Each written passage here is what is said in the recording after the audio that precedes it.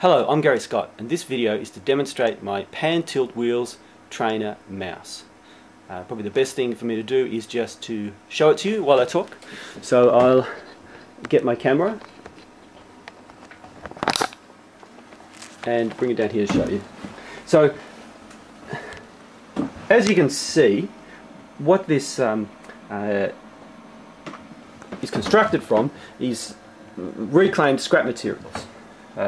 These wheels here, the pan and tilt wheels, are made from the heads from old VHS video players, and the actual mouse part is, well, it is actually a computer mouse. It's an old, the old ball type, the old sort of mechanical driven type computer mouse, which I've hacked into using these little belts and wheels, also salvaged from VCRs, to drive.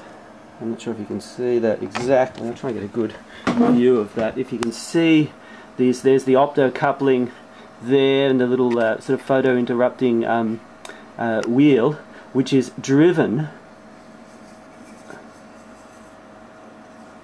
now, instead of being driven by the ball, is now being driven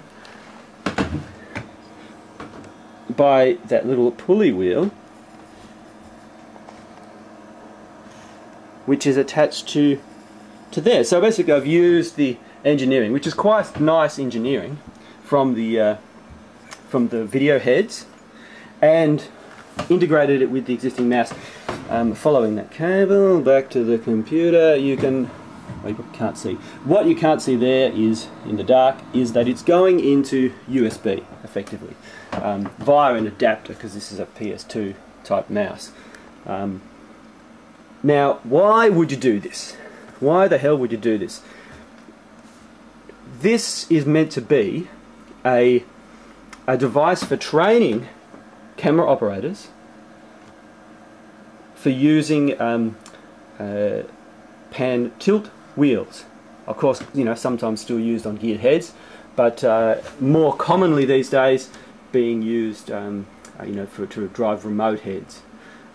If you don't know what the pan tilt wheels are, you should probably just stop watching this video right now, because this is not going to be terribly interesting for you. If indeed this is interesting for anyone. I suspect some people will be interested in this.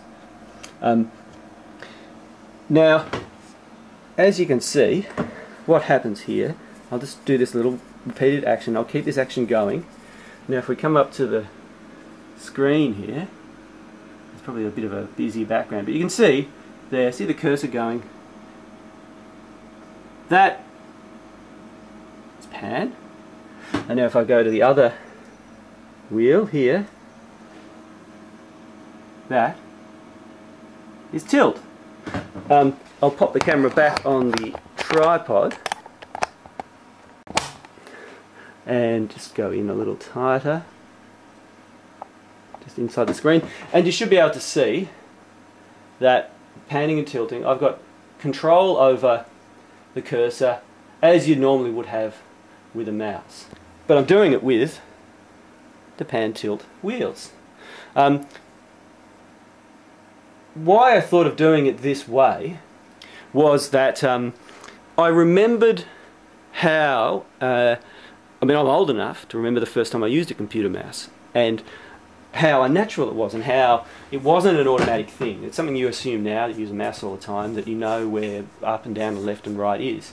But it is something you have to learn, and the wheels are the same. And in order to be, you know, for the wheels to be of any use, it has to be, like using a mouse, it has to be automatic and instinctive. You can't be thinking about what's tilting and what's panning. You just have to be able to do it. And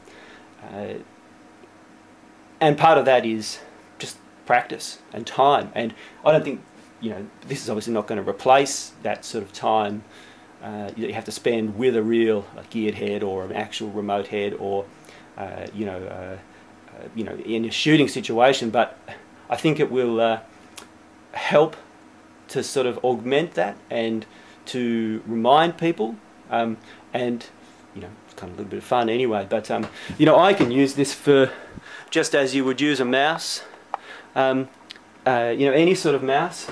I've built a couple of little micro switches into it, so it's got buttons. I can come down here and open Firefox, and just as I would normally do, I go up and I can open. I need to check my email. I actually need to download tomorrow's call sheet. So there's a PayPal, blah blah blah, blah blah blah. Click on all those, and basically I'm just using it as a mouse, and it's got left and right buttons, it's got pan and tilt, so that's a fully operational computer mouse. What it can also do, though, where it starts to get a little bit more interesting, and where the real application is not just in being used as a mouse, although that is still quite a good function for it. Where it becomes really helpful is if you load up a game, for example, like Quake. Oh, you can see how dirty my screen is, kids. And I'll show you a little bit more of that in the next bit.